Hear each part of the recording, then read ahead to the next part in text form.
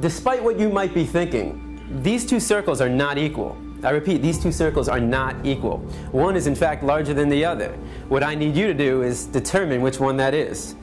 So, please raise your hand if you believe the blue circle is larger than the red. All right. Please raise your hand if you believe the red circle is larger than the blue. All right, very good. Now, before I said anything about these two circles, what was your first instinct? Equal, right? Because they look equal. And the reason why they look equal is because, in fact, they are equal. These two circles are identical. Yet I got just about every one of you to raise your hand and say that they're not. So what did we learn? That you can be manipulated like that to believe in something that goes against your natural instinct. Just imagine as a child you're taught that the blue circle is larger than the red. If you say it enough times, you convince yourself that's the truth. If you're told the lie enough times, it becomes part of your reality. And if enough people are taught that lie, that the blue circle is larger than the red, well, now it becomes part of the culture. And if that culture then passes that misinformation along to the next generation, well, now it becomes tradition. And what we have to remember is that just because we have a tradition doesn't mean it's morally acceptable. Tradition and morality are not always the same. So the traditions we have today doesn't necessarily mean they're morally acceptable. And as we evolve as a culture, so do our traditions. Now, The Matrix is a story. It's a story. When told enough times to enough people, it becomes part of that culture. It becomes the tradition. And this story is being told over and over every day.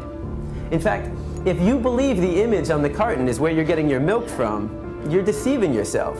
This is a fantasy. It only exists in your head. It's a blue pill fed to you by the industry to get you to buy their product.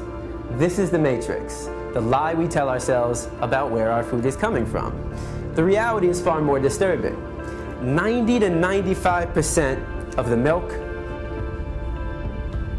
the meat, and the eggs that we consume in the United States are coming from these conditions. Now, this is called factory farming. This is where you take thousands of hens, pigs, and cows, you can find them into warehouses.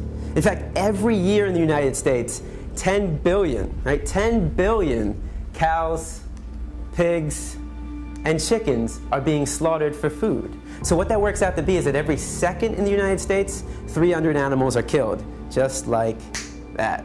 So 300, 600, 900, 1,200. By the time I'm done talking today, there'll be over 1 million animals that have been slaughtered. And most of us don't even blink an eye. I mean, how is it possible that in the United States of America we can slaughter 300 animals every second and not question that? Because of the story we've been told. The story justifies the action. If you say it enough times, you actually convince yourself that's the truth.